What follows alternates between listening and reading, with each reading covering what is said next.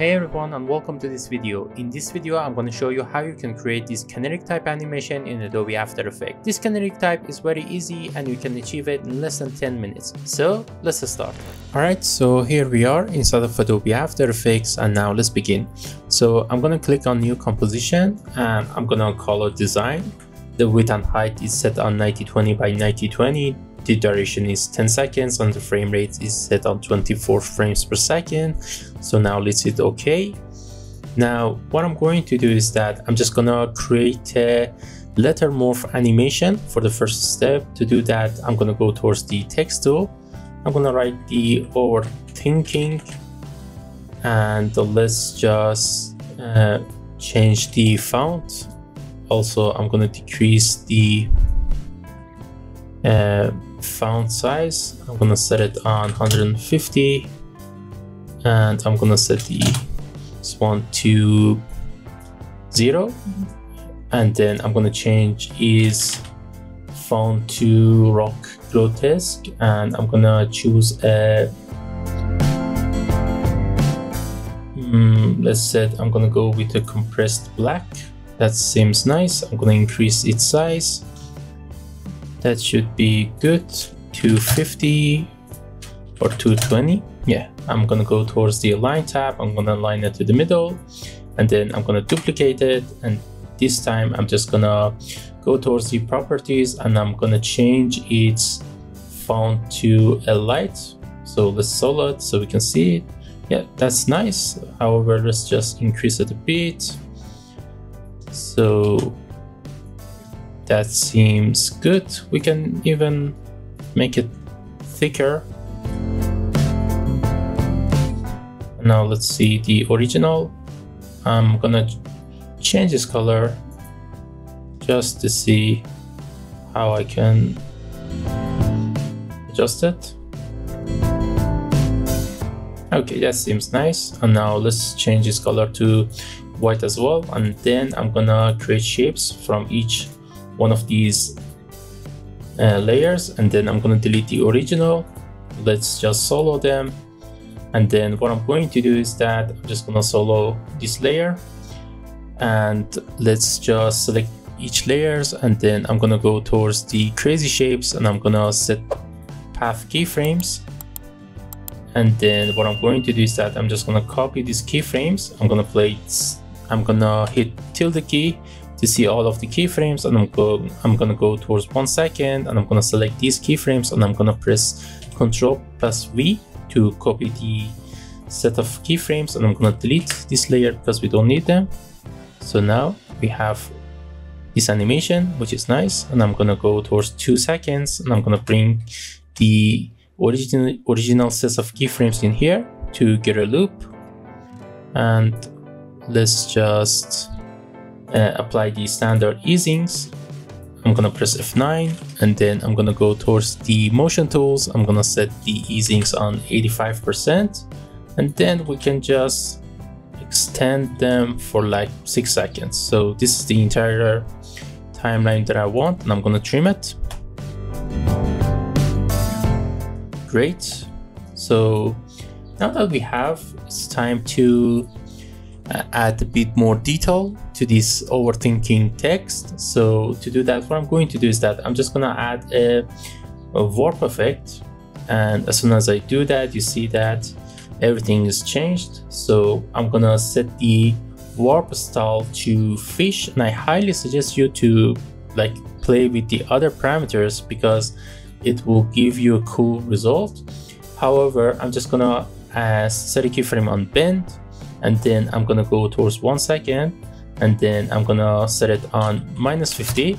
So we have kind of this wavy animation, and then on 2 seconds again, I'm gonna bring it back to 50 as usual. And I'm gonna set the easings. If I press U, I'm gonna set the easings on 85%, and then I'm gonna copy and paste them to get the loop.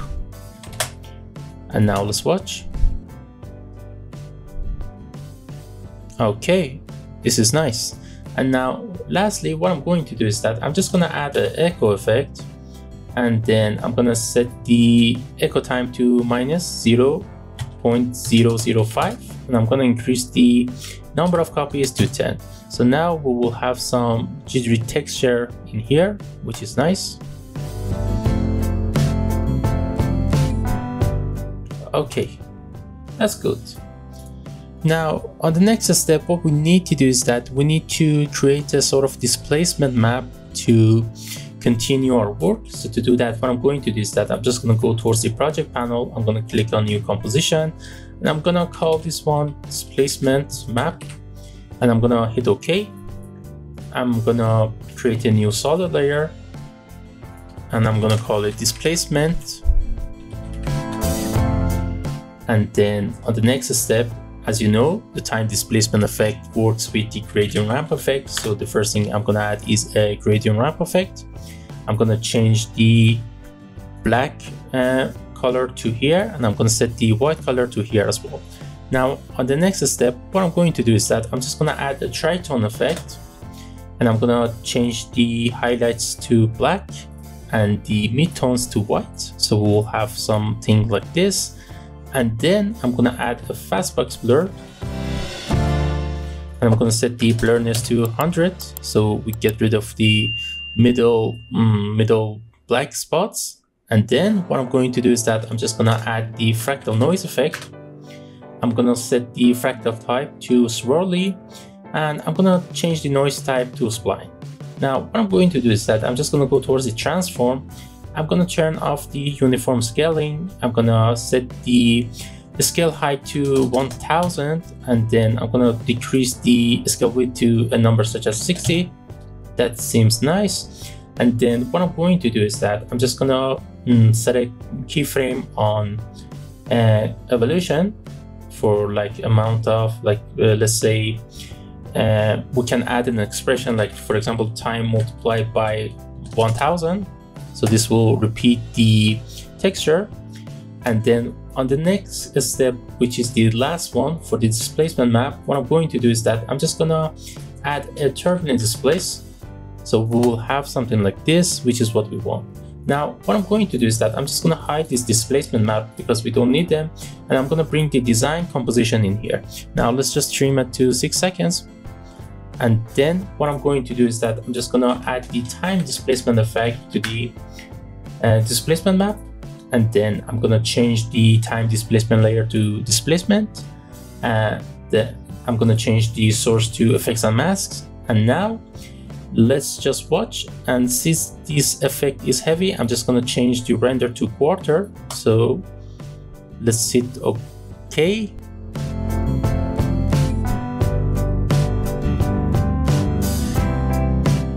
So we'll have something like this, which is not quite what we want. So I'm just going to change the max time displacement to 0.4, and I'm going to change the time resolution to 200. Now let's watch.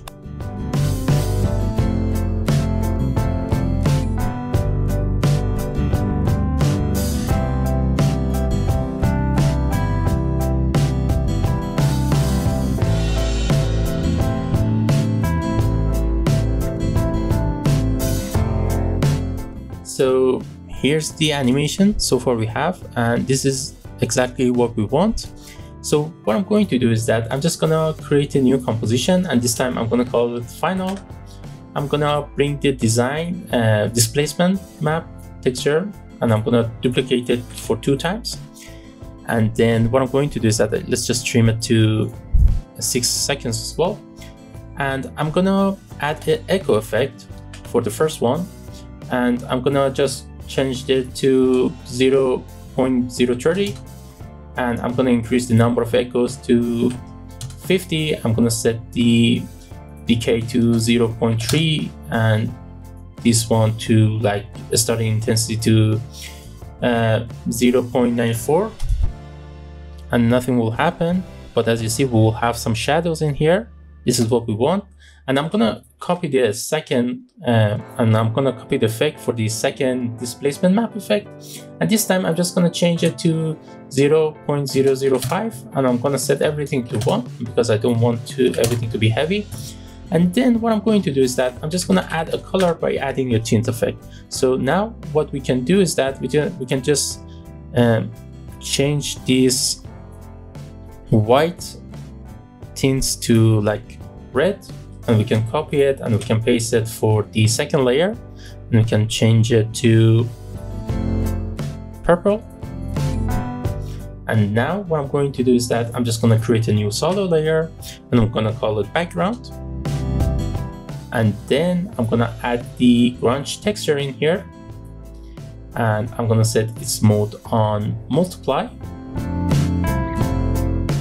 So now let's hit and see the final result.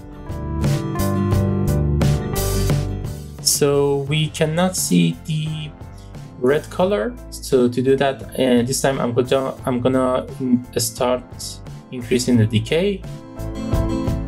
Let's just decrease the intensity. And now let's watch.